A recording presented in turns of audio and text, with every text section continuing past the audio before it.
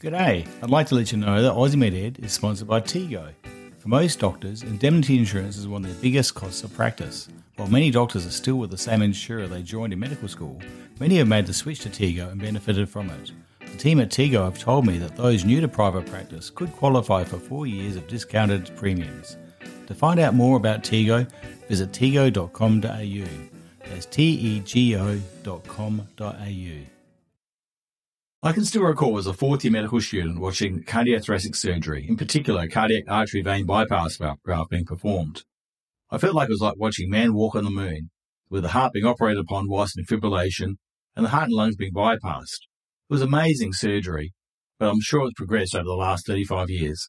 I'm looking forward to hearing from Dr. Craig Jurisevic about what cardiothoracic surgery is like in 2023.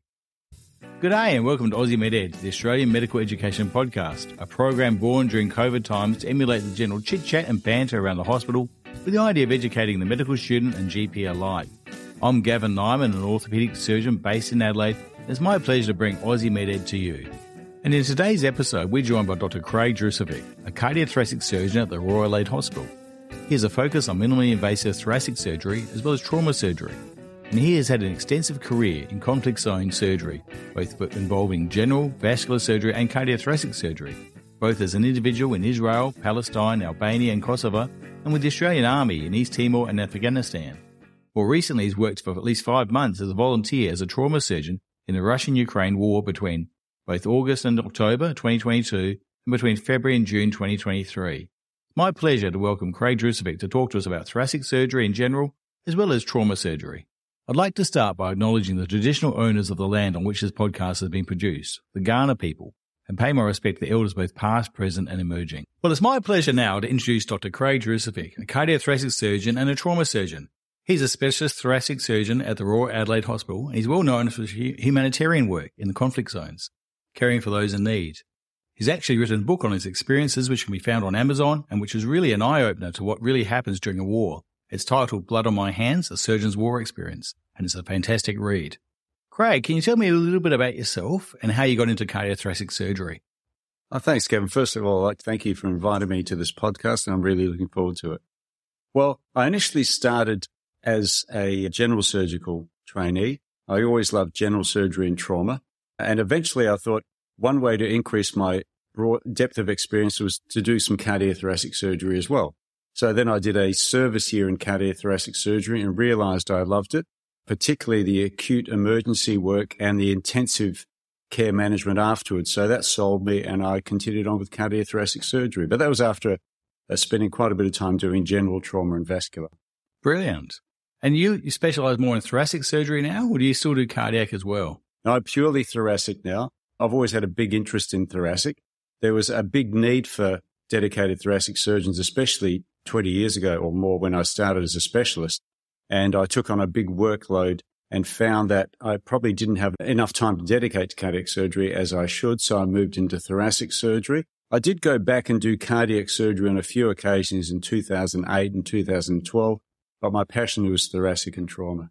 So would you divide a cardiothoracic job into sort of cardiac, thoracic, and maybe even adult versus pediatric? Is that the good way of thinking about it? It is now. So if you're coming out as a cardiothoracic surgeon now, you would probably have a mixture of cardiac and thoracic surgery, as opposed to when we came out, a lot of people went into pure cardiac and a few did cardiothoracic and a smaller number did pure thoracic. But now you really need a mix of both for 2 reasons. The first reason is that the number of thoracic surgical patients has increased significantly because we're picking up cancers much earlier than we did 20 years ago. And number 2, the number of cardiac surgical procedures is dropping because the cardiologists are doing a lot of non-invasive things that would usually have been done through a stenotomy. Well, that's brilliant. So it's good to hear that the cardiology work with the stents and things like that are actually paying dividends. Perhaps if we start off going into thoracic surgery and tell us what sort of thoracic procedures are commonly done by yourself. Oh, well, the majority of the thoracic procedures are done for cancer. Lobectomies, where you take a whole lobe of the lung. Pneumonectomies, where you take a whole lung, or segmentectomies, where you take a segment of a lobe. The other common procedures are those for people who have pleural space infections or empyemas, where we have to, either with keyhole surgery or thoracotomy, a larger cut, drain all the pus out, and peel the thick layer off the lung so the lung can expand. And then we have the variety of mediastinal tumours. Another common procedure is done for spontaneous pneumothorax, which happens in a lot of younger people, including medical students, where you have small cysts on the top of the lung which can burst, resulting in pneumothorax. So we have to do videoscopic surgery to staple off the little cysts or blebs and put talcum powder in to stick the lung up to the chest wall. And are those spontaneous pneumothoraces, are they more common in collagen deficient patients? They are. They're more common in people with Marfan syndrome and Ehlers-Danlos syndrome, but they're relatively common in people in their teens to late 20s, particularly tall, thin people. And where's the division between in cardiac and thoracics when you're looking at the aorta as well? Is that more of a cardiac division, or you do a bit of that as well? Well, now looking at aortic surgery, the cutoff for cardiac surgeons is the end of the arch of the aorta. So cardiac surgeons operate on the aortic root, the ascending aorta, down to just beyond the left subclavian. From the left subclavian down is the domain of the vascular surgeons. And we tend to work closely with them, especially with all the stenting options the vascular surgeons have now. Excellent. Perhaps you could go into what makes thoracic surgery a little bit unique compared to general surgery that we would do in orthopedics, where we just have an anesthetic and maybe some muscle relaxant for a period of time. I believe there's some particular things they need to be taken into account when considering thoracic surgery, like the types of intubation tubes you might use, etc. Well, the big difference in thoracic surgery, we have to usually operate on one lung at a time. So traditionally, in the old days, you'd have a large incision, a big thoracotomy, right from behind your shoulder blade, under your shoulder blade, all the way down below your nipple. And we'd wind the chest right open, and you do the operation with a single lumen tube with both lungs ventilating, and the assistant would push the lung away. But for many years now, we've been using what are called double lumen endotracheal tubes. And I should have brought one to show you today, but it's a technique where the anaesthetist puts a tube with two ports down through the vocal cords, and they put the tip of the tube into the lung you want to operate on. They blow up the balloon in that tube, and they ventilate the other lung through another hole in the port. So it's a double lumen tube. So now we operate with the lung decompressed and not ventilating, which makes it a lot easier. And you definitely need that for videoscopic surgery. So that's one important point. The patients are almost always operated on in a left lateral position. And another major advance over the years has been the use of regional anesthesia, so blocks. So the anaesthetists use various blocks to block the intercostal nerves, or another block called an erector spinae block, which gives you fantastic pain relief around the chest wall so that when they wake up, they're comfortable enough to deep breathe and cough. Excellent. Is it still left lateral for when you're doing a right lung as well then, or is it? Yep, that's right. You've remembered that well, Gav. So, yeah, left lateral for a right lung and right lateral for a left lung. Some procedures we do, for example, in emergency thoracotomies for various reasons. If somebody comes in and in the ED and they're bleeding to death from below the diaphragm, one thing you can do is do an emergency anterolateral thoracotomy with a patient on their back being resuscitated, open the chest and clamp the aorta to allow the heart and the brain to remain alive whilst you resuscitate the patient. Now, that's done in a supine position, but pretty well every other operation is done in the lateral position, except for one other procedure called a sympathectomy, which you can do in the supine. And the sympathectomy is done for excessive sweating and things like that. Is that correct? For excessive sweating in the hands and axillae. I tend to do it in the lateral position and then rotate the patient to the other side. Yeah. One condition you haven't talked about, which I often get patients referred to me, is the thoracic outlet syndrome. Do you deal with that as well? We do. I do quite a few thoracic outlet procedures. The thoracic outlet syndrome is where you get compression of either the brachial plexus or the subclavian vessels as they pass between the clavicle and the first rib. And it's relatively common. And if it gets to the point that they need surgery, there are several approaches. The traditional approach which the vascular surgeons did was through the front of the neck, but that's quite a complex approach, and you have to pull aside all the structures, and you're left with a very small window to take out the first rib or the extra axillary rib. The approach I use is an axillary thoracotomy, where you have the patient in the lateral position with their arm up, and you make a cut under the hairline, and you dissect up. You can see the first rib, and we take the first rib off as much as possible to free up the brachial plexus, subclavian vein and arteries. That is a very common syndrome. Right, and the patient can get by without a rib there for breathing. There's no issues associated with that. No, you can get by without your first rib quite easily. No worries. What apart from using the double lumen, is there any other special techniques that are used in thoracic surgery? I know in the past they might have used bypass machines to help aerate the blood. Is that still required, or is that nothing? No, I think what you can sometimes, so usually a double lumen tube is all you need. Occasionally, if you have patients who have, you can, for example, if you have major injuries in the trachea where you can't ventilate the patient and they need surgery, you can use a technique called veno-venous ECMO, or extracorporeal membrane oxygenation. So if you have a proximal tracheal lesion and you can't ventilate the lungs beyond, you can put them on through the femoral artery and vein on a machine that oxygenates the blood so you don't need to ventilate. But usually you get by with a double lumen tube for everything. Excellent. And therefore, the requirement for these extra machines aren't particularly required anymore. You can actually do everything through a double lumen. Yeah, you virtually never use bypass in thoracic surgery. What about the use of endoscopy as well? Is that I think you touched on that. That's more commonly used nowadays? Yeah, we use, or preoperatively, especially for cancers, everyone has a bronchoscopy, a fibre optic bronchoscopy, where flexible bronchoscopes pass through the nose or through the mouth, so you can have a thorough look at the airways.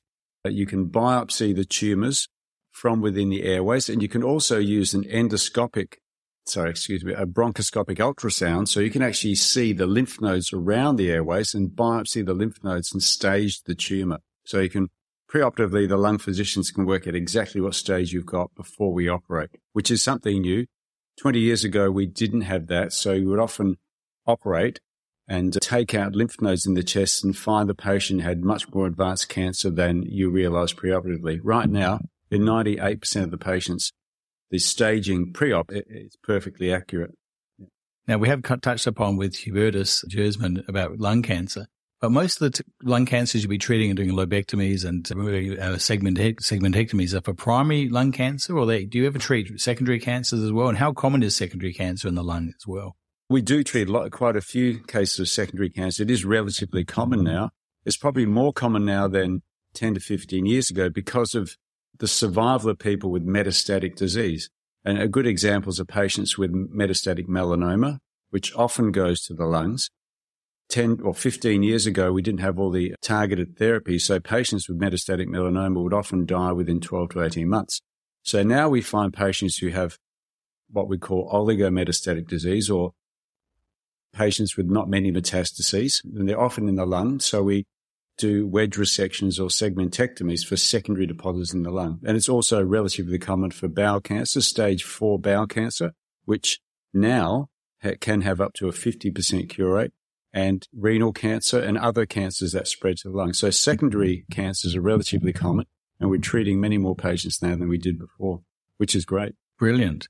Are there any contraindications to doing surgery in these patients? Are there things that you'd watch out for? In lung patients in general? Yeah. So one thing we need to know is that if we're going to take out a significant amount of lung tissue, we need to know they have enough reserve. So we do pulmonary function tests beforehand.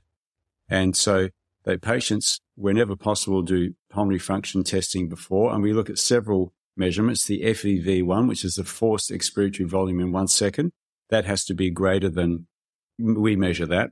Then you have the forced vital capacity, and then you have the most important one, which is called the DLCO, which is the oxygen diffusion. So basically, how effectively the lung absorbs oxygen from the air. And that's the most important one. If patients have a DLCO of less than 50%, their risks are very high. So we love to have lung function tests pre-op. And if the lung function tests are borderline, we can do other calculations to work out what their lung function will be if we took out a lobe, for example. And if the lung function will be too low, then we don't offer surgery. We have other options such as stereotactic radiotherapy or SABR radiotherapy to blast the tumours. I'd like to let you know that Aussie MedEd is supported by HealthShare. HealthShare is a digital health company that provides solutions for patients, GPs and specialists across Australia. Two of HealthShare's core products are Better Consult, a pre-consultation questionnaire that allows GPs to know a patient's agenda before the consult begins, with the aim to reduce admin and free up time during a consult. And HealthShare's Specialist Referral Directory, a specialist and allied health directory integrated into GP practice management software, helping GPs find the right specialist. You can find out more from healthshare.com.au.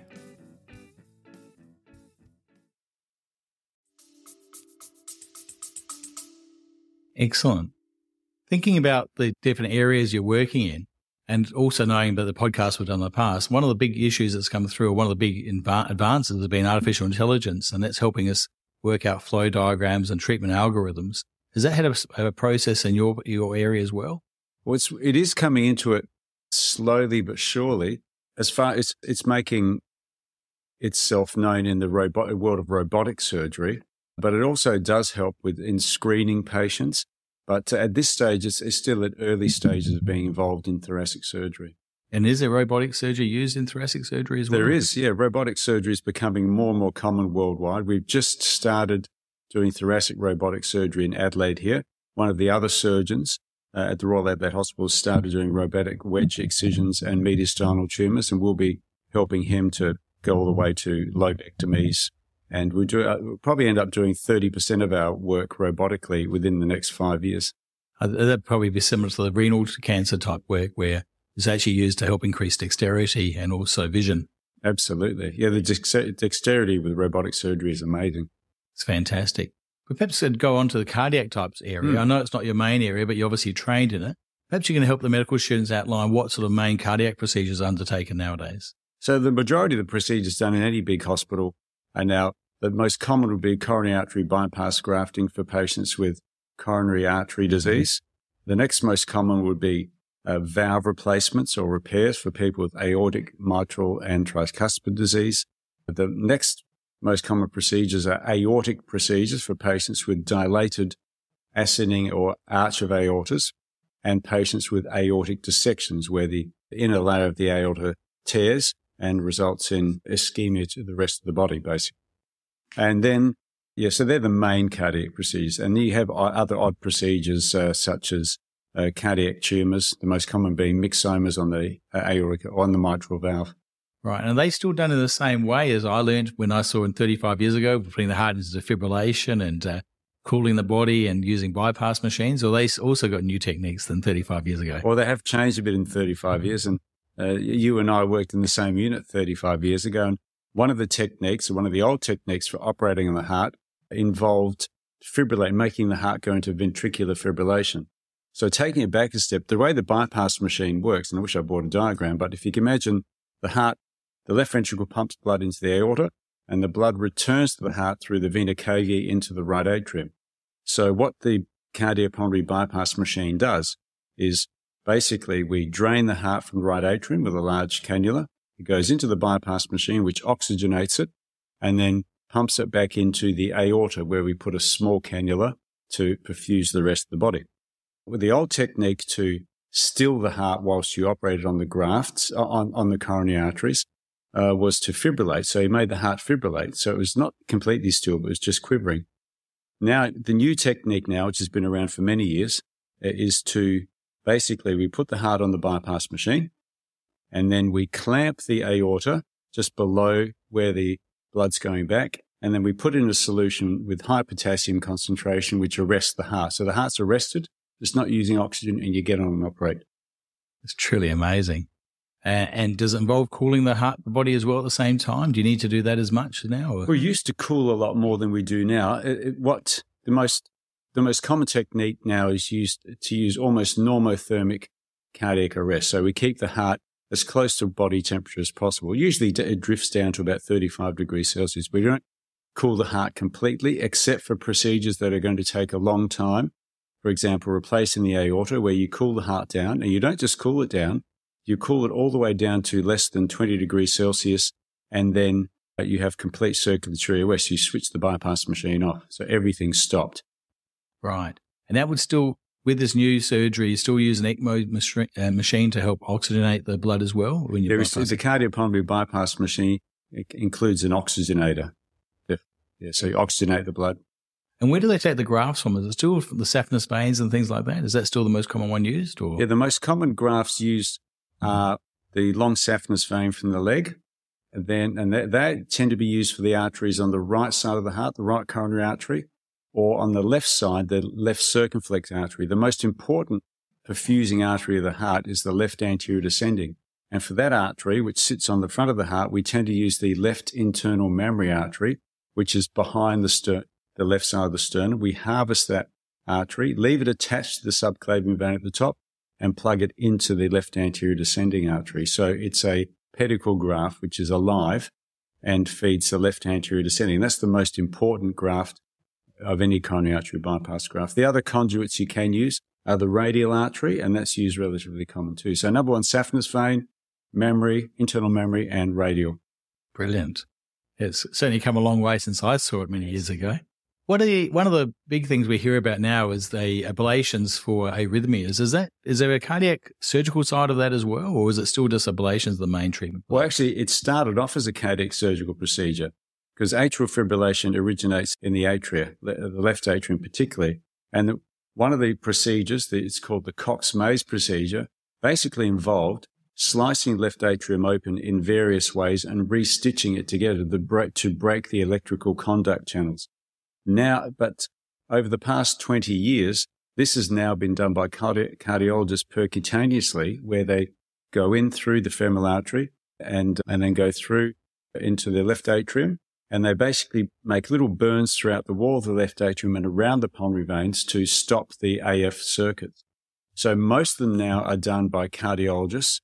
But in surgery, if you have a patient who needs cardiac surgery, particularly a valve, and they have atrial fibrillation, we still do the surgical procedure in various forms. But most of that is now done by cardiologists, and not many cardiac surgeons do a lot of AF surgery. Brilliant. Looking at we talk about the cardiology involvement. In the past, I know that there used to be quite a team involving cardiologists workup and then post-operative care with the surgeon involved. I presume that team's probably expanded nowadays to a lot of other allied health treatment too. What makes up the cardiothoracic surgical team that you commonly deal with? So now, basically, the cardiac surgical team involves the cardiologists, the cardiac surgeons. Then you have the cardiac physiotherapists, the electrophysiologists, the pacemaker people. So it's quite a big team.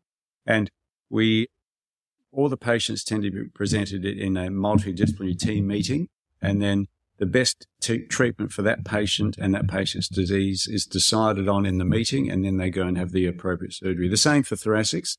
You have a thoracic MDT with the thoracic physicians, oncologists, and radiotherapists and surgeons, and we make a decision as to what is the best treatment for the patient. All decisions are now made with multidisciplinary teams.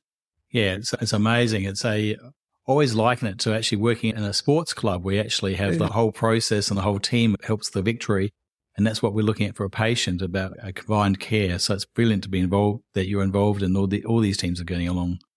Perhaps we go on to talking about what other innovations have really developed. I think you probably expanded upon most of that with the robotic surgery and the minimally invasive surgery. Where do you think cardiothoracic surgery is going to go, and particularly thoracic surgery in the future? What do you think the new innovations will be? Cardiac, firstly, I think cardiac surgery will continue along the way it is now. But I think the cardiologists are taking over even more of the cardiac surgical realm than we would ever have dreamt of 20 years ago. For example, now a large number of aortic valve replacements are done percutaneously, and they're called TAVIs, T-A-V-I, and they're done through the groin artery, where basically a catheter is put through the femoral artery. They go through the aortic valve. They break open the aortic valve and implant a valve percutaneously. And that's moving ahead in leaps and bounds.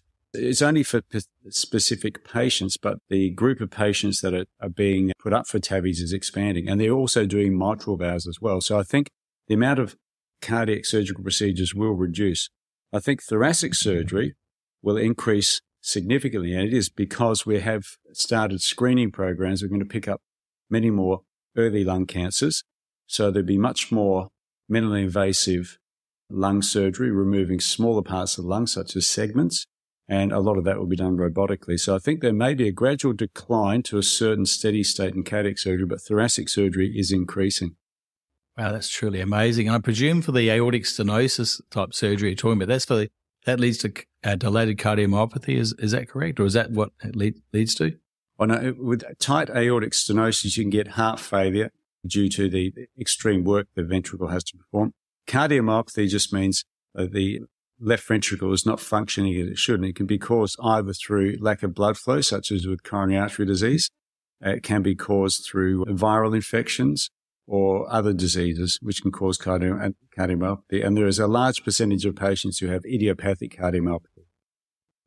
What about the thing that comes to mind is with recent COVID infections, there's been a lot of pericarditis. Has that impacted on your work at all? Or is that something you've seen? It has impacted on cardiac surgical work to a degree.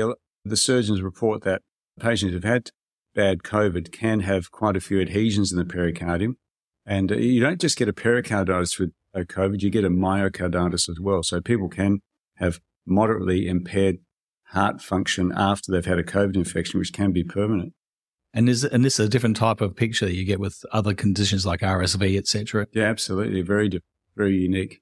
It's truly amazing. Well, I want to move on to your other area of your work, which is your humanitarian work, your trauma work. And perhaps you can first of all tell me about what drove you into down that pathway. And obviously you've had some interest from the start, but perhaps outline your sort of story with that, please. Well, initially, I've always had an interest. When I was a kid, I always wanted to be a doctor and work in a third world country to help those who are in need. It's just something I've always wanted to do. And as I went through med school, I realized probably the best way to do that for me would be through surgery. So even as an intern, I decided working as an intern at the Royal Adelaide Hospital was extremely exciting, but not exciting enough, and it didn't expose me to trauma. So through the help of one of my previous mentors, who I can mention now, Mr. Peter Devitt, a general surgeon, I went to spend part of my internship in Sabah in Borneo, Malaysia, and saw quite a bit of trauma there. And then I came back, started basic surgical training, and realized that involved a lot of paperwork and not a lot of trauma. So I went to do a year of trauma surgery in Israel and Palestine, and I saw a lot of trauma there. And then I came back and did general and cardiothoracic surgery, and towards the end of my training, I volunteered to help with trauma surgery and running trauma surgery in refugee camps and frontline areas during the Kosovo War of 1999. And after that, I joined the Australian Defence Force and did some more trauma work in East Timor, Afghanistan, and then more recently on my own in Ukraine. So I've always had an interest in combat trauma surgery, and as I did more of it, I became more adept at it and then more willing to go to rather more extreme places to assist. That's truly amazing. It must be quite frustrating, though, when we spend all this effort with one patient, but looking after a lung cancer, and then you see a war conflict where hundreds or thousands of people are killed, and it must be quite hard to take. How do you mentally deal with that yourself in that scenario? It was hard initially when, for example, Kosovo was the biggest. I was in Israel for a year. We saw a lot of trauma during the intifadas there and the conflicts in that region. But the Kosovo 99 was a full-blown war, and I saw a lot of frontline trauma. I was even involved in treating at the front line. And then coming back to Adelaide, where things were much quieter, and then it was difficult to adjust initially. That I did eventually, but as I got older and more experienced, I realized that the mentality in war zones is very different to the mentality in a peaceful country. So I realized that something that would seem stressful here in Adelaide would seem like a minor issue in a country at war, for example, Kosovo or Ukraine recently. But I realized that everything is relative. So we're here in Adelaide, and what some people see as extremely stressful here is stressful for them relative to their normal daily existence, whereas people living in a country at war have a much higher threshold for stress. That's truly amazing. A great way of thinking about things. What are the main type of injuries you'd have seen in a war zone then? What are the main ones you would be treating? And perhaps outline some of the more common ones and how you deal with them. I think if you go to the latest conflict, the conflict in Ukraine, that's a conflict on a scale we haven't seen since World War II. There is a 2,000-kilometre front line, and most of the injuries at the front line are blast injuries secondary to artillery and missiles. So, for example, when I was operating at the frontline damage control units attached to the Ukrainian military, we would get, for example, we had 3 units within 35 kilometres of the front line. Each of those had two operating rooms. And in each of those units, we could get up to 200 patients a day. You could be doing 20 to 30 damage control operations every day. And a damage control operation, for example, in your standard patient, who would be a male who had blast injury, lost one or two limbs, they have penetrating blast injuries to the abdomen and chest, and in 20% they'd have all that plus a brain injury. So you'd have to operate on them, which would involve stopping the bleeding of the limbs, doing a laparotomy to stop the abdominal bleeding, and a thoracotomy. And then you would package them up and move them on to the next level of care, which is 3 hours away, and send them on their way. So you could do 20 to 25 of these operations every day. And the casualty numbers, to give you an example, at its peak when I was there, they could lose up to 250 soldiers a day with more than 1,000 injured. And putting that in perspective, whilst we in Australia were in Afghanistan for 11 years, we lost 42 soldiers over 11 years. They could lose up to 240 a day. So the casualty numbers in Ukraine were massive, and something that we probably wouldn't cope with in the West, US, UK or Europe, but the Ukrainians tend to be coping. Oh, that's truly amazing. What's the sort of level of, so those people who you'd undergone damage control surgery, there'd obviously be a high attrition from those. What sort of percentage would actually survive that? The usual journey from point of injury, for example, the front line, to rehabilitation, reconstruction is like this. So if you're at the front line of the trenches, you get injured, you get first aid. You're taken to a roll 1 where they stabilize you, which is a roll 1 is a little unit within a kilometre of the front line. They put in drips, put a chest tube in, then they move you to the roll 2, which is within an hour from the front line. And that is where you do the damage control surgery. Between roll 1 and roll 2, 30% of people will die. Once you get to the roll 2 and you have your surgery, if you had 100 people having damage control surgery, maybe 60, 65 or 70 would survive, 30 would die. Those 65 or 70% who survive damage control surgery then go to the roll 3, which is 3 hours away, which is where we would do second look operations. Once they've been patched up and stabilized in the roll 2, we would operate on them. And there another 10 to 20% die. So really about 40 to 50% will survive their frontline injury. So it's a big attrition, but better than it used to be. Wow, truly amazing. It's just giving me goosebumps even thinking about all this. Is quite amazing, completely different. As you said in your book, when in the opening chapters, you talk about thinking about the life back in Adelaide, walking on the beach at Brighton compared to being in the front line of trauma scenario. It's very different. Yeah. What would you say to doctors who want to, or medical students who want to go and help out in these areas? Where's the pathways? I mean, obviously you hear about different NGOs that actually offer services and things. What's the way to head down the way? Is the same sort of way you did, start off with a surgical background or ICU and anesthetic type background and head down that way? Or well, you can do, if you're interested in doing humanitarian work, you first have to decide what specialty you want to get. And basically, you can do anything from general practice, which is extremely useful everywhere, or you can go down the surgical pathway or anesthetics or ICU. So I think either general practice, surgery, or anesthetics, ICU. Now, I wouldn't go down the pathway I went because unfortunately it was very dangerous and unorthodox. So I would recommend, if you're interested in voluntary work, you should get experience first here in Australia. And most NGOs, non-government organisations who provide humanitarian experience, want people who've had several years' experience in their area of specialty. So if you've been a GP for 3 or 4 years, you can apply to work for someone like Doctors Without Borders, that's Médecins Sans Frontières, or there are various other big groups that are well established. And the same with surgery anaesthesia. There's not much point going before you've almost finished your training and you have a few years' experience, because you need experience to cope with what you'll see, particularly in war zones. And also, a lot of this work is dangerous, so you have to be willing to take the risks. I wouldn't recommend going to places that I've been recently unless you have a military background and a military surgery or medical background as well. And even then, it is quite dangerous. But yes, do your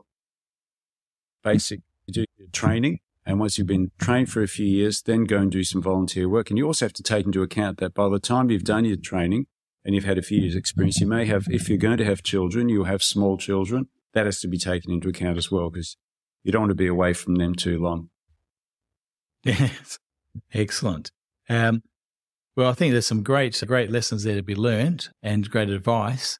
Perhaps where do you think medicine is going for cardiothoracics and this military area and everything? Where do you think we're heading in the future? Do you think there's always going to be a requirement for cardiothoracic surgeons, and there's always going to be a requirement for people helping out in war zones? Or do you think we're going to get this utopia of everything settling down? Well, in an ideal world, the preventative medicine will work so well that you won't need cardiac surgery for coronary artery disease or valve disease, and we won't need to do any surgery for lung cancer, but unfortunately, I think we will. So I think there'll always be, in future, cardiac surgery will be, future cardiac surgeons will do minimally invasive cardiac surgery and may even get involved in doing the percutaneous stenting and valves. Thoracic surgery, I think, will, for at least the foreseeable future, will always require some sort of operation to remove tumours, especially early stage tumours. But there are new techniques such as radiotherapy and ablation techniques which can treat cancers without surgery. But I think there will be a need for us all. Now, if there were no more wars, you wouldn't need people like myself. But unfortunately, humans being humans, there will always be conflict. And I think, unfortunately, they'll always need trauma surgeons. Trauma surgery is very exciting. It's not a fantastic lifestyle. So if you're going to surgery or medicine for lifestyle, you won't be doing trauma surgery or volunteer work, but there'll always be a call for people who are interested in that. It's always good to help things out. I think one of the advice, and I'm sure you'll back me up on this, Craig, but one of the advice I say to my medical students is that we're very lucky in medicine and that we get rewards in multiple ways, but one of the biggest rewards is the reward of actually helping people and the excitement you get from actually making people better or at least making their life different. I'm sure that's a big driver for yourself. Is that correct? Absolutely. Being able to improve patients' life. You don't look for gratitude, but when you see a patient very happy and relieved that they've had their illness treated, it is very rewarding. Yeah. With medicine, probably 90% of it's hard work and not very glamorous, unlike Grey's Anatomy. And 10% of it is extremely rewarding. And that's what we do it for, that 10%. One of the things I didn't say at the start, but I'll mention now, is that Craig and I were actually interns together in 1990 at the Royal Adelaide Hospital. Our friendship goes back for many years before that as well. So it's great to see him again and to see him doing so well. So look, I'd really like to thank Craig for coming on Aussie Med Ed. It's been brilliant to have you here today. And thank you very much for your time. No, it's been a great pleasure. Thanks, Gav. Thank you very much. Thank you. I'd like to thank you very much for listening to our podcast. I'd like to remind you that the information provided today is just for general medical advice and does not pertain to one particular medical condition or one way of treating a particular condition. If you have any concerns about the information raised today, please do not hesitate to contact your general practitioner for further information. We hope you've enjoyed the podcast, and please don't hesitate to give us a review or tell your friends about it. We look forward to presenting another podcast to you in the near future on a different topic. Until then, stay safe. Thank you very much. Aussie Med Ed is proudly sponsored by HealthShare, a digital health company that provides solutions for patients, GPs and specialists across Australia, and Tego, offering medical indemnity insurance for doctors. That's tego.com.au.